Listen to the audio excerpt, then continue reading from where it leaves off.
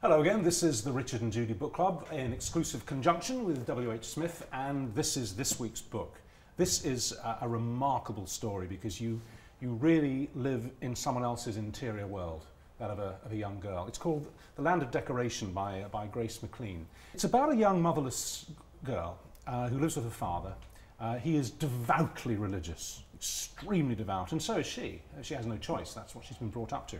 And this makes her different and separate from her friends at school, everywhere really. Her life is almost all for the church that they belong to. And she has this extraordinary thing in her bedroom. It's a sort of model village in a way, which she makes out of rubbish.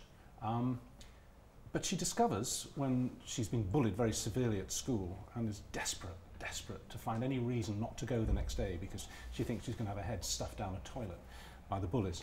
She wonders, wouldn't it be smashing if it snowed and we had a school day? You know, there was no way that anyone could get to school. So in the model village, before she goes to bed, she makes a snowstorm with shaving foam and flour and sugar and stuff, and wakes up the next morning, and this is October, and there has been a massive snowfall outside overnight. And this is the start, the point of the book, that the model village, the land of decoration of the title, is a way of creating miracles. And it's utterly believable. Grace, it's an extraordinary concept. I wasn't sure as I started to read it if it was going to work, to be honest, because it's such an extreme storyline, but it does. How did it occur to you to have a little girl who can do these things?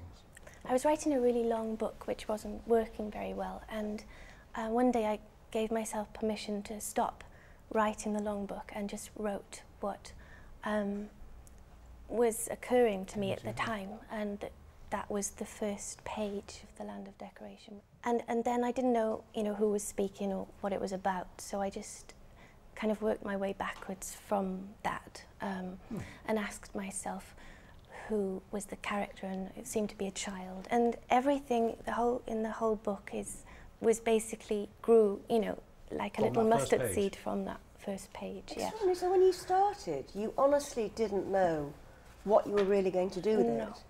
But the power of what you'd actually written arrested you so much that you thought you could turn it into something else, because it is quite an extraordinary concept. I don't know if it's extraordinary, but it did all come from that little bit of prose that I just let myself write. I can see that. It's, if you don't mind, I'll just read the first couple of paragraphs. So the chapter, the prologue is The Empty Room. In the beginning, and you can see the biblical references straight away. In the beginning, there was an empty room, a little bit of space, a little bit of light, a little bit of time. I said, I'm going to make fields, and I made them from table mats, carpet, brown corduroy, and felt. Then I made rivers from crepe paper, cling film, and shiny tinfoil, and mountains from papier-mâché and bark. And I looked at the fields, and I looked at the rivers, and I looked at the mountains, and I saw they were good. And I said, now for some light. So we're really in Genesis territory here, aren't we? Yeah. What about the nature of God in this book? Because this little girl has a ongoing dialogue, proper conversations with the Almighty, doesn't she? Yeah, maybe, or maybe, okay. maybe, yeah. maybe. I mean, I don't know as an author, whether she's schizophrenic or whether. I mean, I don't believe in a personal God anymore, but so it was completely open in my mind as I was writing it. And I think that's the best way to work, to not, know. To formulate your ideas and to plot and plan, because it's much looser and more organic and spirited. This is your first novel? Well, it is my first published novel, but I chose to approach publishers with this book rather than two others, which were almost finished, because I thought they were not saleable and not publishable. So, I mean, they are going to be published now, thanks to this one. Yes. But I thought this was the more accessible and friendly sort of book. Yes, it is a very friendly book, actually. Technically, it's beautifully written. It reads to me like somebody who's possibly gone on a 3-year writing course or something. Really? Yeah, it's really good. I think it's very flat and, awful in places. Joking. No, it really, but yeah, there's just a few moments which are worth something, but most of it is not very good. You're wrong. You're wrong. Well, it's sublime. The girl takes dreadful revenge using the land of decoration on these bullies who pick on her simply because she's religious and different. She can't sit in assemblies because she's not meant to associate with the world and all this nonsense.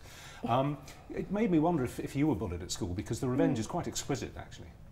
Yeah. I mean, for example, I was bullied at school and I wished I could have done what she did to them. Well, yeah, so do I. I was bullied. Maybe there was a bit of wish fulfillment there, yeah, with the fantasising about. I think it's interesting, though, that as a child I probably would have just wanted to wreak revenge and not really come to the place where Judith does, because by being able to exact some sort of retribution on her enemies, she actually comes to feel empathy for them, you know, and comes to see them as victims themselves in their own way, in different circumstances. So now that this has been so well received and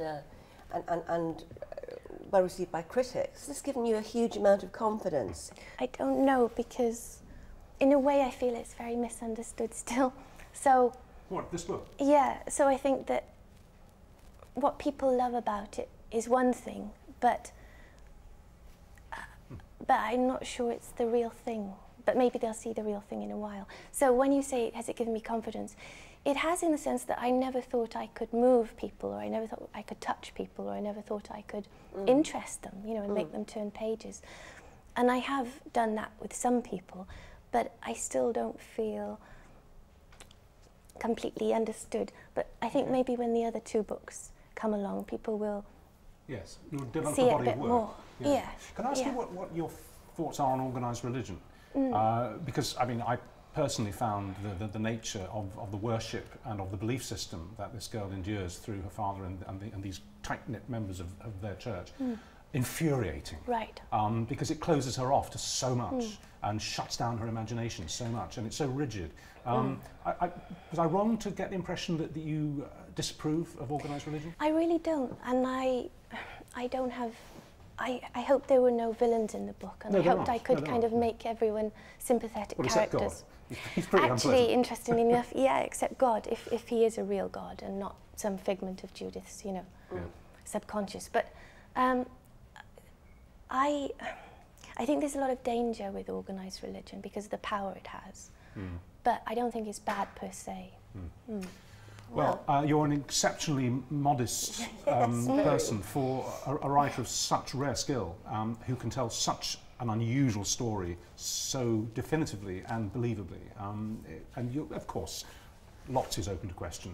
Is God speaking to her, as you say, or is she schizophrenic? And many other aspects of the miracles that she seems to be able to create. But I just congratulate you. I think it's wonderful. And I do hope you do find the confidence that Judy assumed that you now have. Thank you very much. You should.